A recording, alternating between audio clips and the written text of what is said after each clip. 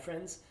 Last Sunday in our Zoom worship service, I shared a little bit about the transition from the Transfiguration from Epiphany to Lent.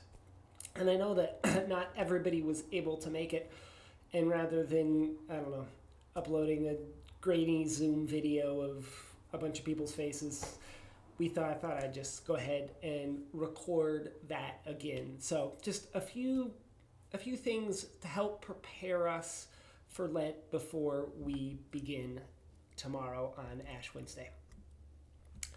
So last Sunday we celebrated the Transfiguration, which is when we tell the story of how Jesus was transfigured, when his inner radiance was revealed and Peter, James, and John saw his divine light.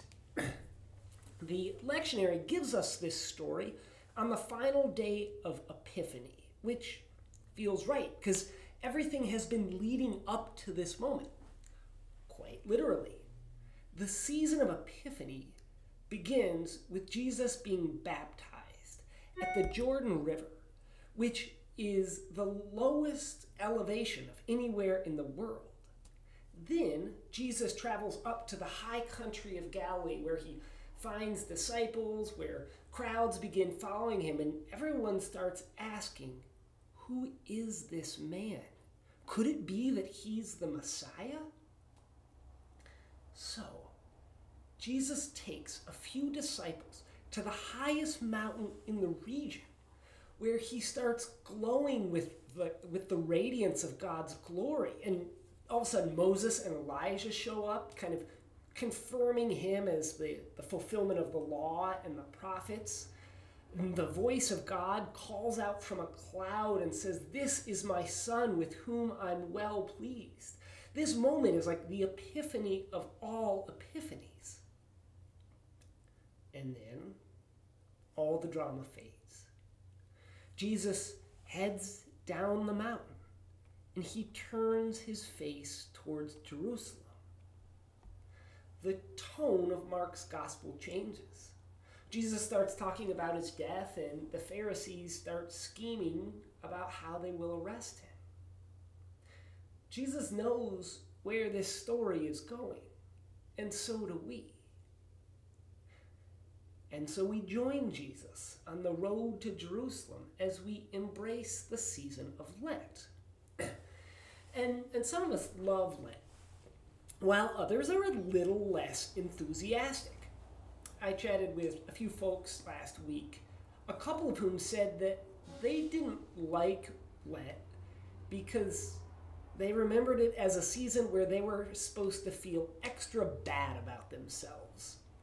The message they heard was something like, "You know you're a bad person, so do fewer bad things. Instead, go pray some more." I mean, that's actually the main thing I heard, but I even heard another person share that they didn't like Lent because they're just a naturally moderate person. And they don't find it spiritually moving to give up something they really weren't going to do anyways. And all that makes a ton of sense, especially in a year when we've already been sort of giving so much to prevent the spread of COVID.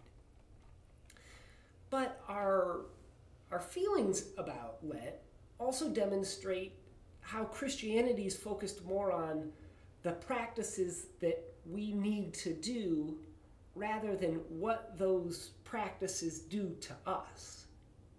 I mean, any Lenten practice, like fasting or prayer or repentance, is only as valuable as the effect it has on our personal and spiritual lives.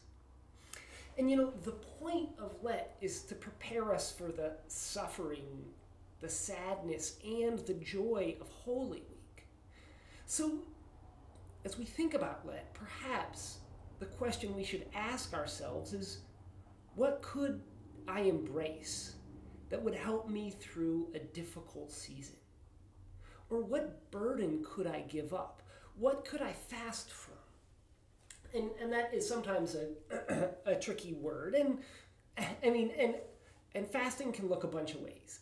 For someone like me, I well, I do a mix of both. I do some traditional fasts. I give up alcohol because I'm not a naturally moderate person. I have to be intentional and conscientious. So I don't just like pour myself another glass of wine and then another after that. And that self-imposed discipline is just a little harder during stressful times of life. So it can feel like freedom to simply step away and eliminate the question, to fast from something. But there are other kinds of fasts. Like I try to fast from my overscheduled, overly analytical life by taking 10 minutes to do mindfulness meditation every morning. And as we chatted more about it, we discussed some folks fasting from being critical by taking on the practice of a gratitude journal, or fasting from self-isolation by taking on the Lenten practice of calling a friend every Sunday afternoon. I even heard just today a really wise and brave suggestion from someone who planned to ask their therapist what it was that they needed to step away from. But basically, what I'm suggesting is that we look at the burdens that we carry every day in life and consider how we might embrace a season where we take on some practices that make our burdens a little less heavy.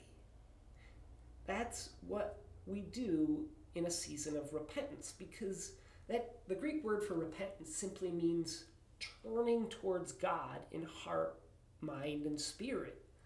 Repentance is the ongoing process of changing and growing and really reorienting. Right? So it's less about, changing all the bad things that we're doing and more about growing. But that can be hard too, because it does mean that we take an honest look at what's going on in our lives and where we need some attention. So to kind of finish up here, or actually no, before we finish up, I want to return to our gospel story. That one where Jesus climbs a mountain with his friends and he shows them who he really is. He reassures them that the hard road ahead will be worth it. It seems to me that Jesus needs to hear that he's beloved, not only by his friends, but by God. Jesus needs the support and affirmation to be able to turn his face towards Jerusalem. And that's what happens before he takes on this hard road ahead. He hears a voice reminding him of just how loved he is. So as we turn towards Lent, I want you to remember that we do all this because we are loved and celebrated by God and by our community. It's out of love for the world and for ourselves that we take on spiritual practices that help us be more loving. So friends, be strengthened by the love of our community as you enter Lent. And that will probably look different for everyone, and that's fine. We have different needs, different burdens, different areas of our life that could use some attention for us to grow and change. And as sort of the point of our Zoom session is to connect. So at this point in the service, we broke into small groups and spent some time catching up, and then we reflected together on Lenten practices that might help lighten our burdens. And if you're watching this now, this is probably not the case. But as you prepare for Lent, I want to encourage you to take a little time and reflect on if there's a burden you could fast from, or a practice you could embrace that would enrich your spiritual life this Lenten season.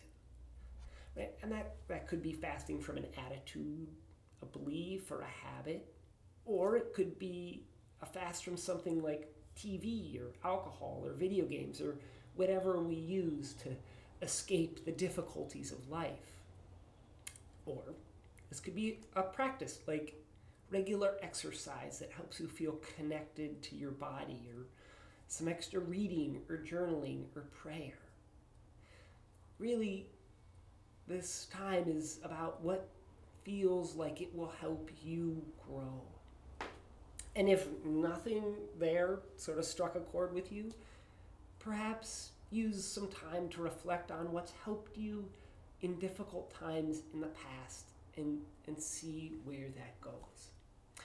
So friends, I pray that whatever this season has in store, you'll find renewed connection with yourself and your God. Amen.